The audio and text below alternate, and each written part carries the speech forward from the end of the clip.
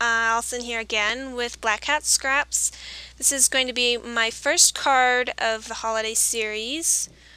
So I've got a 5x7 white cardstock that I'm using as a landscape card, and I've already masked it off with just copy paper and temporary adhesive. And I've stamped into that center area with Inkadingadoo's Warm Holiday Wishes with some of the snowflake stamps, and I'm embossing it with white embossing powder. These cutouts are done with my slice. I used my basic shapes with seasons, and I'm going to spray with Maya Road Maya Mist in the color of red.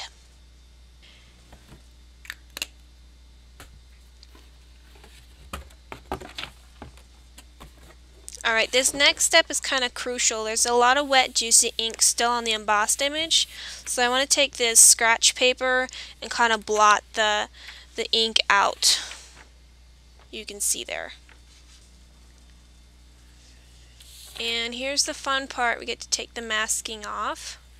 I chose to put them on at an angle to add a little more interest on the card.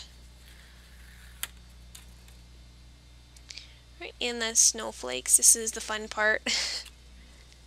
It's always exciting to reveal.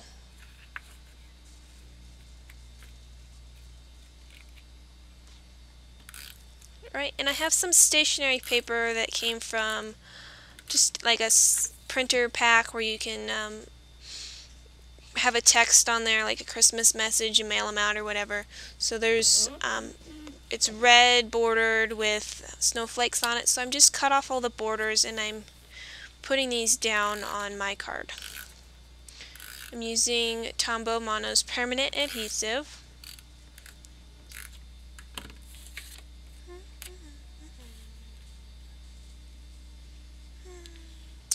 So I'm going to place these. I want to make sure I have a little white border gap there too. I have cut two slits with an X-Acto into my card, and I'm adding a ribbon.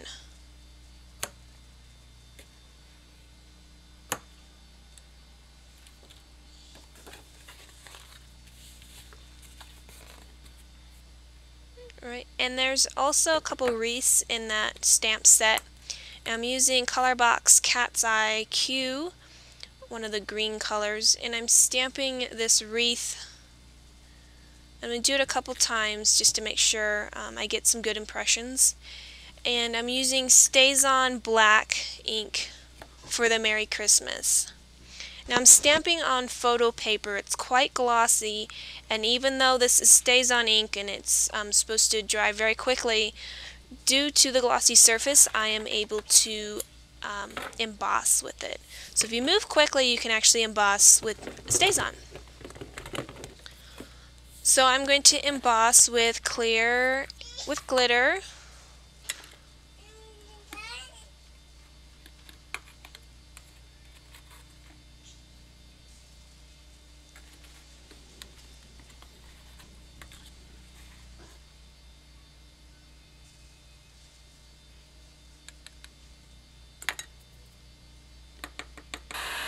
Right, and I'm going to heat set it. I kind of noticed with this particular embossing that if the paper bent a little bit, it cracked the embossed image, which didn't bother me much, but it was quite interesting. I might try this out for something else. So I just cut out the wreath in the shape of the wreaths, nothing special. And I want to attach it to the front of my card. So I'm going to take a punch, my Crop-A-Dile, and I'm just going to punch a small hole at the top.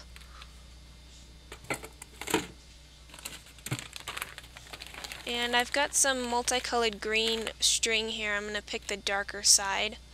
And I'm going to take the middle part of the loop and stuff it through underneath the ribbon, and then stick the ends through the inside of that loop.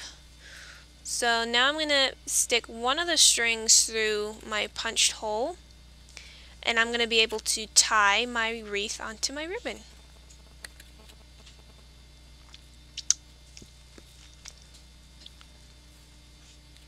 Alright, and trim off my excess.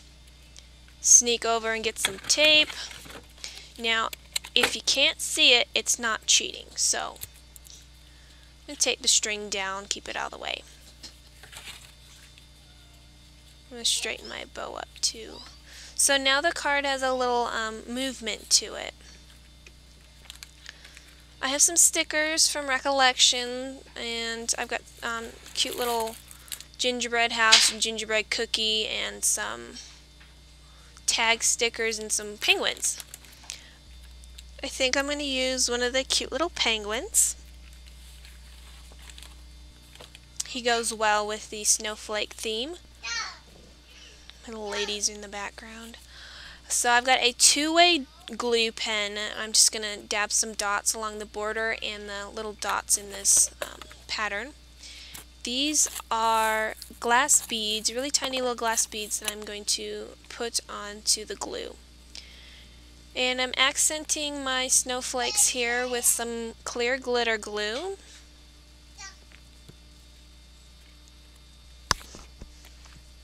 Okay, and I have some red glitter glue that I'm going to go along this part. Okay, so that adds to the final touches, so now the card is finished.